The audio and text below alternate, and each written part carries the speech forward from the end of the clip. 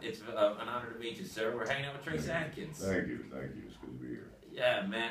Shit, you can do that. Even I get excited when Trace Adkins talks. I'm telling you, this is not my first time meeting you, Trace. I actually met you at a concert. I was working the stage and came backstage, and you were gracious enough to let me try to put my hands around your bicep. Oh. And I could not. But it was awesome, and I'll thank you for the memory forever. Thank you for the attempt. She was 0 for 1, but at least she got it on the ball field. Yeah. You have tiny hands. I do, but you have amazing biceps. Bless you, I'm gonna stop. Well, I remember, watching CMT a couple years ago, like maybe 10 years ago, and I watched a video with you, kind of somewhat of like a behind the music type of thing, and you were talking about your dance moves. Oh. Because it was something that was very big in your show that you never intended for it to be a big thing in your show, but This Ain't No thing came out, and that's what you should have never done that. No, I shouldn't. Because now all the ladies know you know how to dance. Is that right?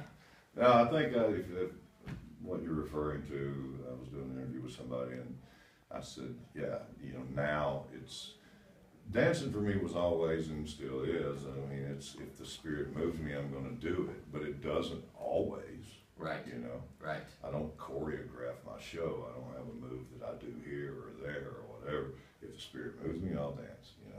But after that came out, and then dancing kind of became a compulsory event. And if I didn't do it, then the women would start yelling, dance like you did in the video, damn it. I mean, mad, And I was like, what's going on here? I didn't know I danced in the video. I didn't even mean to do that. Yeah. It's like, and first of all, you got a lot of nerve to call that dancing, by the way.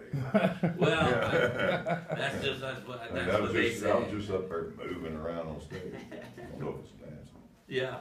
But yeah, that's funny. I still do a little of it every day. Sure. When I feel like it. Yeah. Well, I really enjoy watching you on Celebrity Apprentice, and got to see that you're also a very savvy businessman, not just a great country artist. Oh yeah, absolutely. And you sort of introduced us to the world of Wounded Warriors. And are you still involved with them? Yes. Still spokesperson? I see you on TV all the time in the afternoons, often. I sing along when the commercial comes on. We just finished doing a whole bunch of new commercials for them, so it's something that we continue to do. And I get people pat me on the back for it a lot, but the truth is it's somewhat of a selfish endeavor on my part. I mean, if you have an opportunity to rub shoulders with or hang out with heroes, you should do that. Yeah. Because maybe some of it will rub off on you.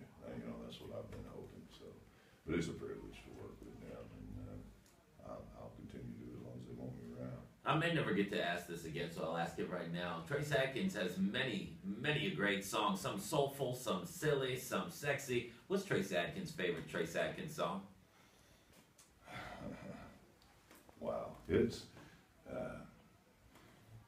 on any given night, it's the one that made somebody throw their panties on the stage. All right, I like that. I like that. Goals. Life goals. Sometimes it's not always the same song. Sometimes it's a different song. It's just whichever one produced the panties. Okay. Good to know.